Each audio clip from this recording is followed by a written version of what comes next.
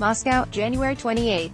TASS. Switzerland's tennis star Roger Federer dropped from 3 places down to 6th position in the newly published ranking list of the Association of Tennis Professionals.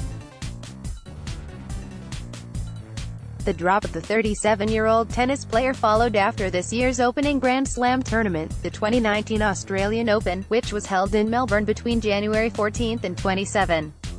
Two-time Australian Open defending champion Federer failed to clear the round of last 16 this year, losing to 20-year-old Stefanos Tsitsipas of Greece. Besides having 6 champions titles of the Australian Open tournaments, Federer has an impressive overall record of 99 titles, and the tournament in Melbourne could have ended for him with a milestone result of 100 titles. The 2019 Australian Open champions title went to Novak Djokovic of Serbia, who defeated in the final on Sunday Rafael Nadal of Spain.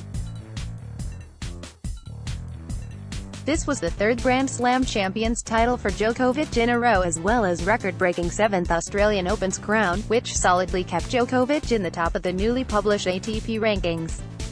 Spain's Nadal remained in the 2nd place of the list. Russia's Karen Khachanov maintained his 11th position in the rankings, while his compatriot Daniil Medvedev rose 3 places up after the 2019 Australian Open and is now ranked 16th. The top 10 of the ATP rankings is as follows: 1. Novak Djokovic, Serbia; 2.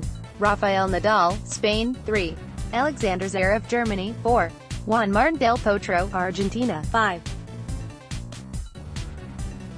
Kevin Anderson, South Africa; 6. Roger Federer, Switzerland; 7. Kei Nishikori, Japan; 8. Dominic Thiem, Austria; 9. John Isner, the United States; 10. Marin Cilic, Croatia.